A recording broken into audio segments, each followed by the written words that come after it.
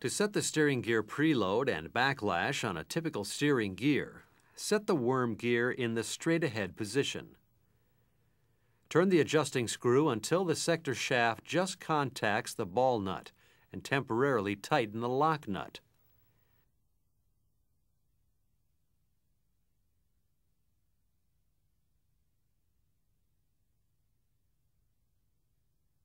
Use an inch-pound torque wrench and socket on the worm shaft and measure the torque with the gear turned 360 degrees from center in each direction.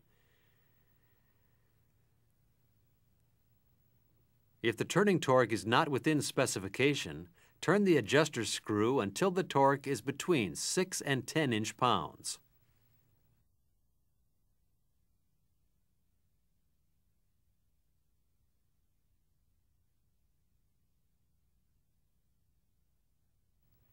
Backlash is checked with the pitman arm installed, and a dial indicator is used to measure the backlash at the end of the pitman arm.